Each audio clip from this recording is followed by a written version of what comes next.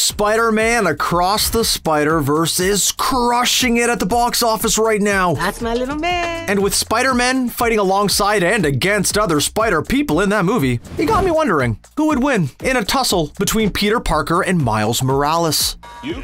Wait, me? Although these two webheads are very similar, they are also very different. No way. Like, from alternate universes, kind of different. And I kind of want to know who would win in a scrap, don't you? Nah. And well, wait no further, because this is Peter Parker versus Miles Morales. Who wins? Let's find out. I know you all know everything there is to know about two of the most well-known characters in Marvel history.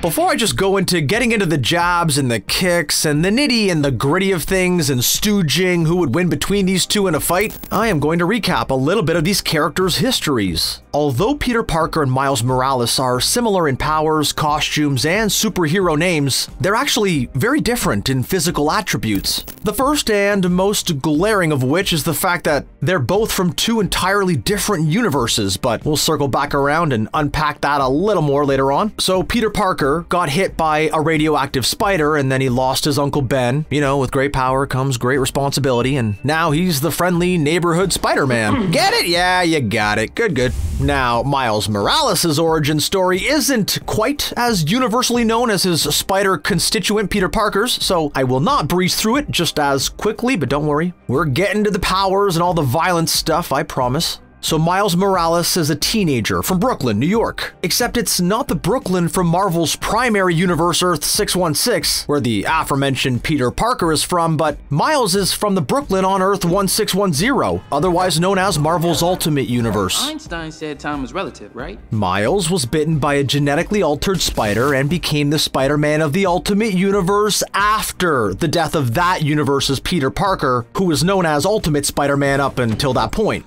The spider that sunk its teeth into Miles did so after being let loose in his apartment by his uncle, Aaron Davis. Miles's Uncle Aaron is not like Peter's Uncle Ben, all full of inspirational quotes and stuff. Rather, Uncle Aaron is the Prowler, a professional thief. Prowler broke into Osborn Industries and the spider snuck into his bag, crawling out back at home and nibbling on Miles. Now, I bet you're thinking that Peter Parker from Earth 616 and Miles Morales from Earth 1610 are basically the same thing, and that if they fought, it would be a tie. And there's no way to really even find out because they're from different universes, right? Wrong. Oh, wrong, wrong, wrong, wrong, wrong. Earth 616 and Earth 1610 have always been closely related and have overlapped multiple times. See you. Furthermore, Miles and Peter have not only teamed up and fought with each other, spoiler alert again, we'll talk about that later, but Miles' universe and history was even merged into the main Marvel timeline. In the comics, an incursion event threatened to wipe out the entire Ultimate Universe, and it did, sort of. To make a long story short, Miles' entire history, lineage, family, and friends, and key details of his existence transferred over and merged with Earth 616. So, primary Miles Morales and primary Peter Parker exist in the same universe at the same time, as simultaneous Spider-Mans. Well, sometimes Miles gets referred to as Kid Arachnid, but that's neither here nor there. Remember earlier how I brought up Ultimate Spider-Man, Peter Parker, from Earth 1610? Well, what about the Miles Morales from the Earth 616 universe? Is he a Spider-Man too? No, he isn't. And oh, you want to know more about that? Okay. Miles Morales from Earth 616 is actually a supervillain called Ultimatum. Basically, Ultimatum doesn't have superpowers, but he has traveled the multiverse, stealing alternate versions of weaponry from variants of the Avengers. Giant Man's suit, Iron Man's gauntlet, Captain America's shield. Miles will use whatever he can get his hands on. Now, some of these tools would definitely come in handy in a scrap against Spider-Man, but that's not the version of Miles that we're talking about here. We're talking two spectacular, amazing Spider-Men throwing down. Now, before I go explaining how or why Spider-Man would beat Spider-Man, or vice versa, I guess, I first need to explain the similarities and the differences in their powers and their fighting styles. Yes, they're both spider dudes. And yes, they have the majority of the same base powers. No, they are not the same in every single facet. Let's break some of these attributes down. First up, spider physiology. Peter Parker possesses the proportionate powers of a radioactive spider, which mutated him, granting him, let me read this here, enhanced chromosome pattern, whatever that means.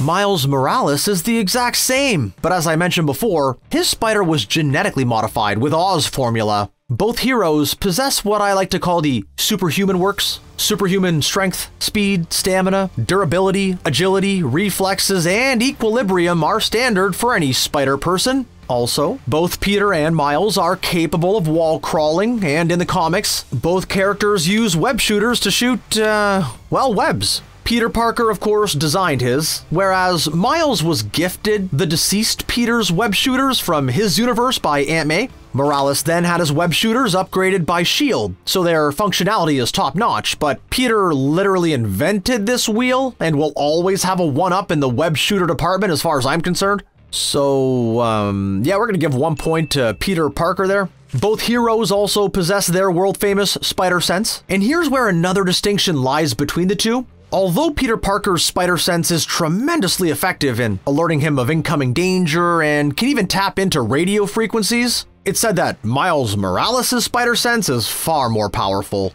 Now, the precise nature of this sense is unknown, and when it comes to Pete, the Master Weaver states his spidey sense is enabled by his connection to the web of life and destiny, which is super intense. And yeah, we will dig deeper into that too in a bit. Kid Arachnid's spider senses may be connected to the web of life in the same way. I mean, both characters are spider totems after all, but Miles's are thought to be borderline precognitive, as opposed to only warning of immediate danger. Miles has been able to simply know when Electro even planned to harm him from across the city. So, point for Miles.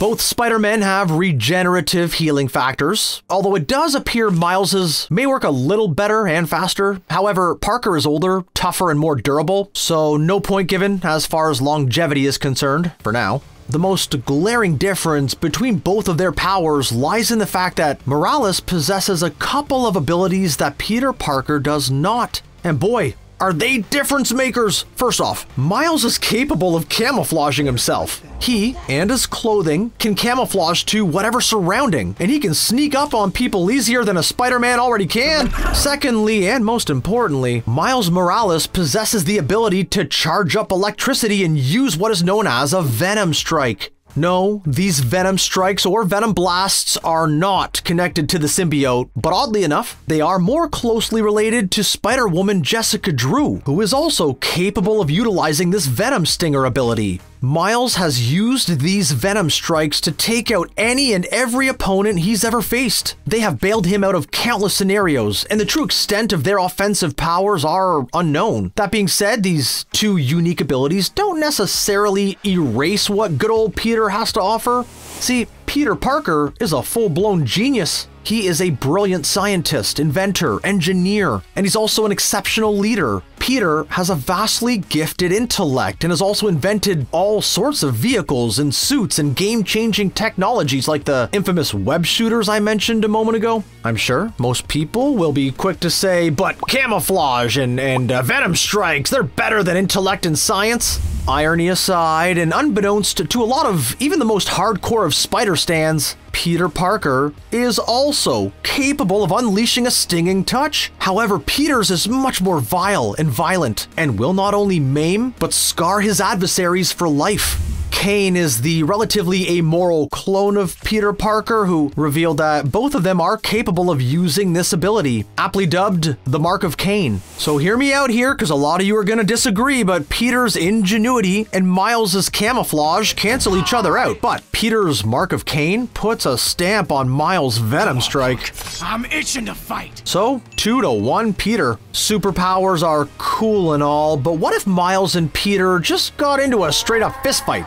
Well, Miles Morales is an expert hand-to-hand combatant, but Peter Parker is a master martial artist and is generally all around just more powerful than Miles. On top of that, Peter Parker is also considered a master of acrobatics, which only adds to his fighting skills. Furthermore, as I mentioned before, Peter has been in way more epic battles with way more expert villains. He has fought alongside the Avengers to save the universe and the multiverse. He's taken out rhinos and scorpions and ravens, oh my.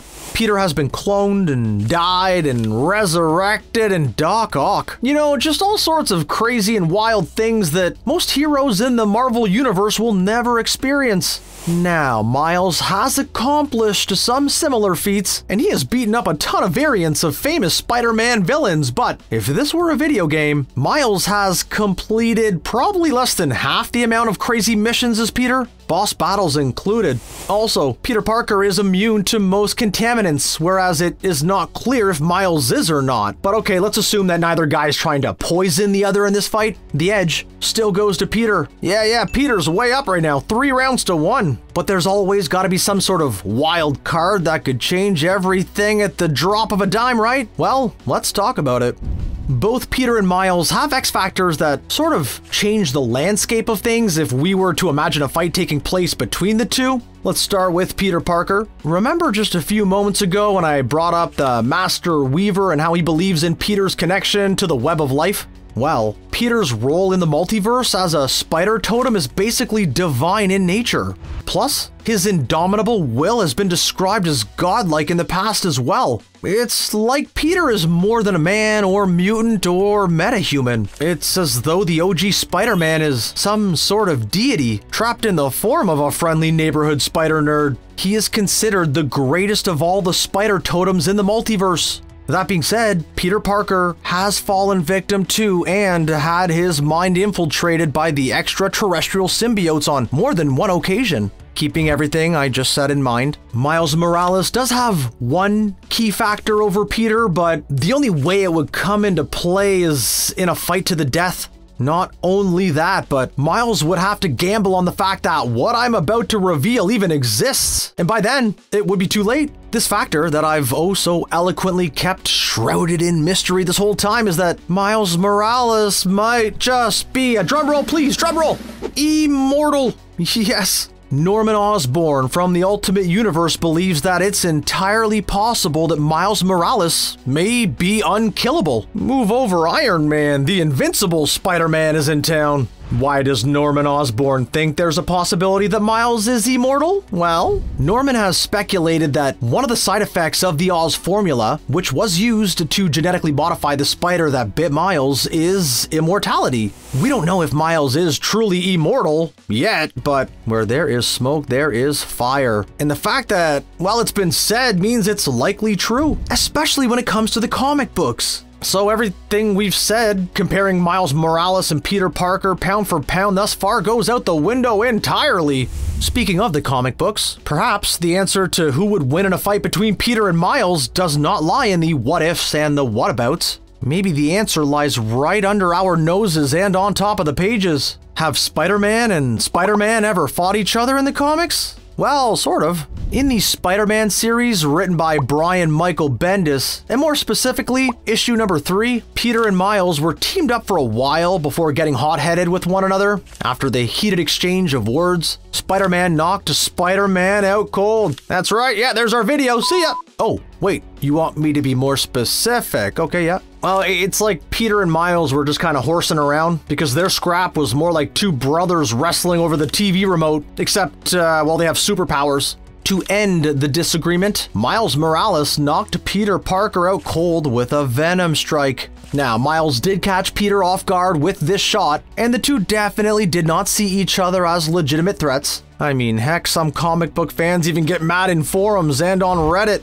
calling it a cheap shot and not legitimate proof that Miles would win at all. Now, I've laid down a bunch of evidence to make valid arguments for either Spider guy, but it's fair to assume that if Peter was ready for it, he would not have gotten hit. I mean, you have to assume that if it truly came down to a life or death fight, or even a battle with the fate of the world or the universe on the line, Peter Parker would probably pull through. Peter has fought against the biggest and the baddest bad guys that the Marvel Universe has ever had to offer, and he's done it in comics, cartoons, movies, and heck, even in my dreams. Jokes aside though, I don't ever picture Miles and Peter fighting, but if they did throw down, I would bet my money on OG Spider-Man winning via decision. However, with all that being said, as far as we know, on paper, both literally and figuratively, it appears as though Miles Morales would beat Peter Parker up in a fight. And there you have it. Who do you think would win between Peter Parker and Miles Morales? Do you agree with our tale of the tape? Are there any fight facts that we left out? Tell us in the comments section below, and hey, don't miss out on any combative comic content.